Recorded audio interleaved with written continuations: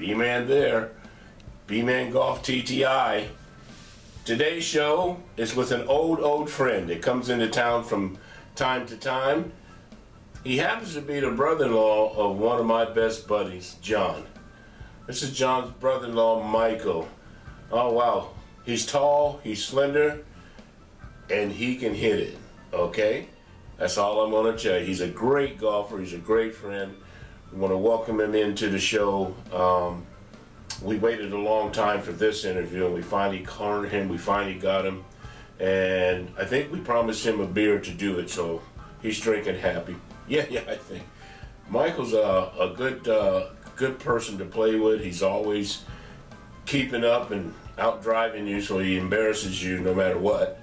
But he's a great character. We love him. I want you to meet Michael, John's brother-in-law, Johnny P. Without further ado, here's the man. Bye.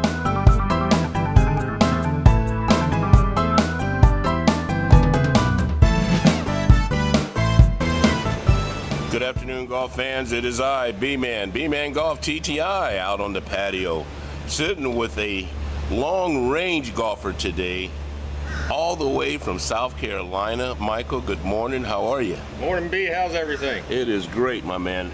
He is the brother-in-law, if you remember from an earlier show, of John Principe.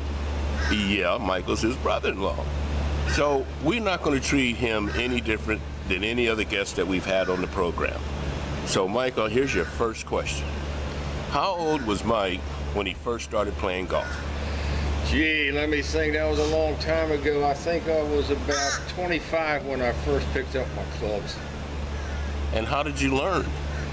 Well, I learned that we were on vacation with my brother-in-law, and they decided to go out and play golf, and I said, I'm not going to play this silly game, but they convinced me to ride along with them, and I started swinging a golf club, and I think I played the last 9 holes, and then I was hooked. Yeah. Home, bought me a set of clubs, started reading all them instructional books and trying to learn the game. It's been doing that since I was 25 years old. Still haven't learned it. My word. Well, who will ever learn it, you know? Absolutely. Golf is a game you just can't beat, you just play.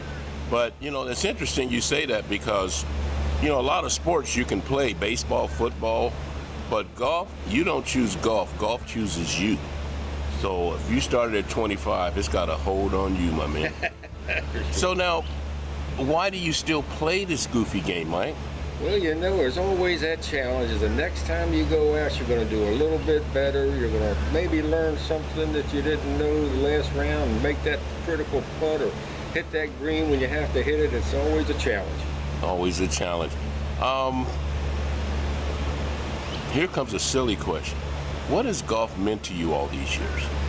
Golf's meant to me a way to get out with your friends and enjoy yourself, get some exercise, a little competition, but you know, at our level it never gets too serious. Maybe a cold beer or $1 here and there, but probably the camaraderie and friendship and meeting new different people. We always meet nice people on the golf course, and that's part of what I enjoy about it. My goodness. Now, Michael, if you had to give a, say, beginner or intermediate type golfer a tip, what tip would Mike give? The tip that I would give is see a professional and learn to do it the right way, because if you learn by yourself, you're going to pick up bad habits, and you're just going to keep those bad habits up. The pro's going to show you the right way to do it, practice it. I think you'll enjoy it a lot more. Thank you, Michael. That is a great tip. I haven't heard that one yet. We appreciate your time this morning. We know you're going to play. Have a great round, and it is so good to see you, my friend. You too, B. Take care. You. Hey.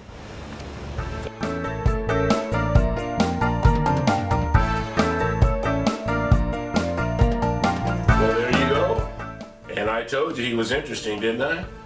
Oh, yeah. He's quite the character, Love to play golf with him. I'm glad he's in town, South Carolina, and now he had to be, a little bit of time for us to play out at the country club, so it was really good, really fun to be out there for 18 holes with Mike. He's quite an interesting fellow, as you will see. And listen to his answer about giving a tip to a beginner or an intermediate player.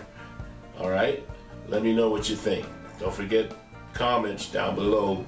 I know you do, but you know, it doesn't hurt to keep doing them. But remember, a B-man will always tell you, putt him like you own him and rock the baby. Don't you forget it.